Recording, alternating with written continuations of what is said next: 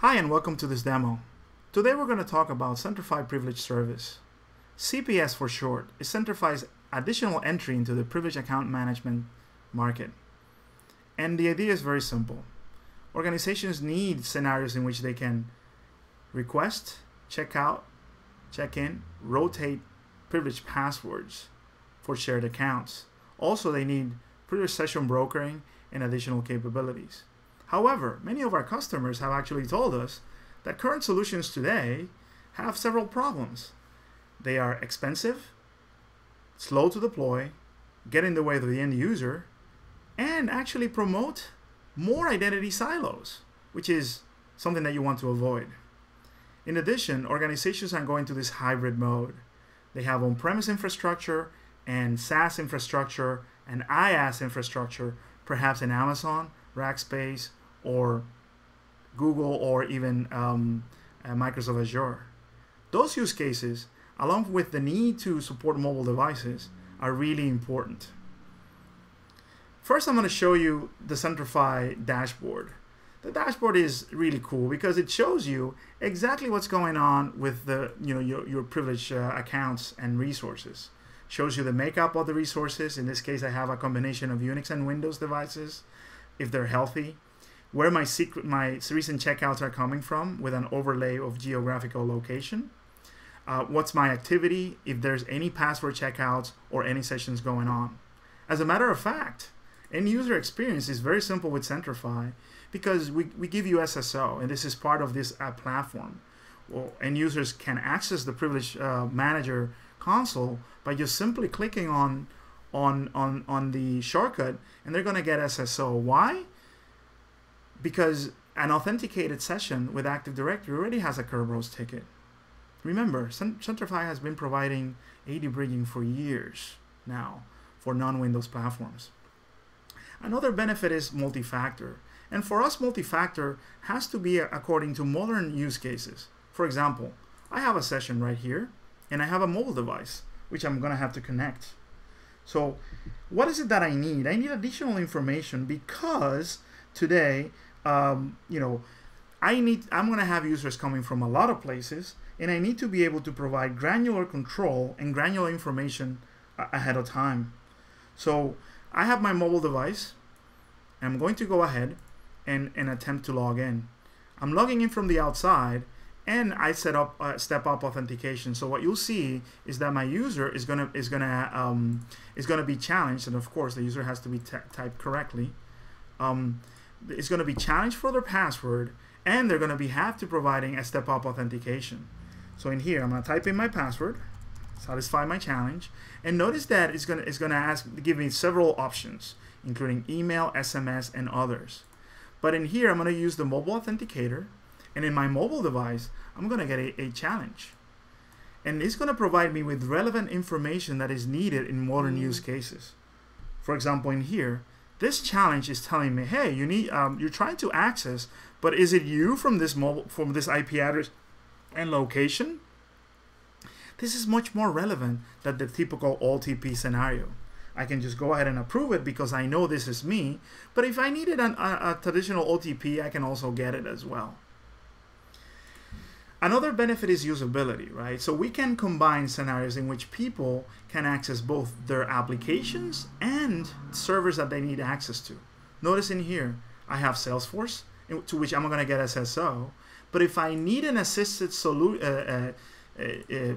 as a root to a system or as administrator, I can actually request it from here as well.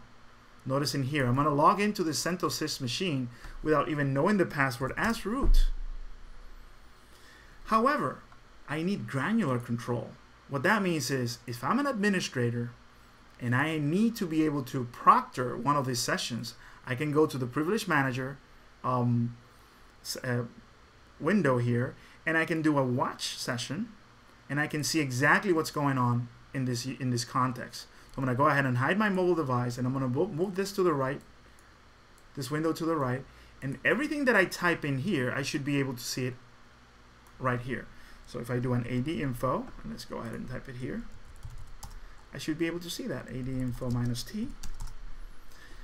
So this proctoring is showing me exactly what's going on. This could be a consultant. then I really need to see exactly, or to learn what's going on. I could actually also say, you know what, I'm going to terminate that session because I don't really like what's going on. So I can go and do a termination of that session. If I go back to the session, notice that it's been terminated. Another benefit of the solution is the typical shared account password management scenarios. Resources can be today Windows, Unix, Linux, iOS, Juniper, and more are being added every month. And what is it that I need? I need the typical password checkout capabilities. And notice that I can do an account action, and here I'm managing the root account. I already have this checked out. This is one of the ones that I have here. I'm going to go ahead and check it in. Right? If I wanted to check out another resource, I can just right click it, account actions. I could do a display checkout. Right? I have it checked out in here. And when I check it in, this is going to be rotated automatically. Notice that I have 60 minutes to use this. Let's talk about modern scenarios, right? One of the benefits of Centrify is that it does provide mobile readiness, right? I'm going to go to a different environment here, and I'm going to go to my workspace. And I'm going to walk you through a scenario. What if I lost access to a system because the system went to single user mode? I'm in a data center that is in a different building than my workstation. I could actually go to my mobile device that, you know, if I'm enabled access, not only I have my web applications like you've seen before in many of the other demos, but I also have this resources tab that shows me the servers that I have access to. I could actually try and check out that, you know, safe mode or single user mode service from here. And what you'll see is I'm going to get an additional challenge. This is for TouchID for iOS or Android devices. And I'm going to have to provide my fingerprint to be able to check out the password. Notice that I have the ability to also extend the time or check it in. If I go back to the portal right here, you'll see that I have that additional capability of seeing that and check it, and see the checkouts. If I wanted to check it in, it's going to be checked in. And if I look at my workspace, you'll see that I don't have any checkouts. This is way much modern, right? Being able to quickly deploy this solution without having to procure expensive hardware, and having the flexibility to store those secrets both with SafeNet on-premise or also with the secure storage in the cloud. That's a lot of flexibility. In addition, remember, Centrify has provided end-to-end auditing for sessions for years now. We can have this jump box scenario, right? But what is the critical problem with jump box scenarios? If I go around the jump box, the sessions that I'm doing, I'm not going to be audited. With Centrify, and I'm going to go back here to that same session, I could actually use my on-premise direct audit capability to see not only what all the sessions that are initiated from my jump box scenario, but also the sessions that are done directly into systems. So I can actually look at today, and I want to see the activity of today. I can actually take a look. And let's take a look at a transcription in here. This is my typical transcription, right? And let's take a look at a user that we know. For example, Diana right here. This is a session that I created before. If I need to replay it, I can look at it as a movie. And this is going to give me the Centrify player. I can look at it in real time. I can fast forward or rewind. But the idea is that not only I can audit what happens through the jump box, but also what happens directly on the console. Also remember, Centrify developed all their solutions.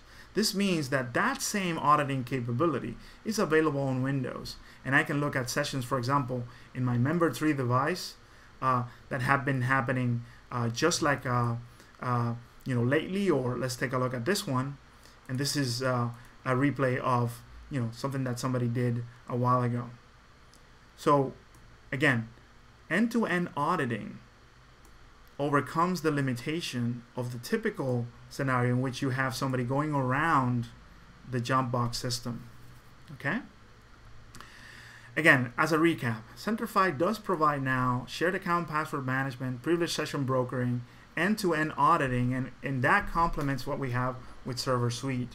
But it's also oriented to those modern use cases in which you need multi-factor, that is with geofencing. You need a simple experience for end users so they don't hate the experience of using a shared account password solution. You need also to take into consideration that you may have service in the cloud, and deploying appliances, procuring appliances to put in the cloud, those are expensive propositions. And also it's the time to market, right? You're able to deploy the solution in 15 minutes rather than going through the motions and procuring and getting hardware, redundant hardware, and really complex licensing schemes. I'm hoping that you actually enjoyed this demo, and check us out at centrify.com.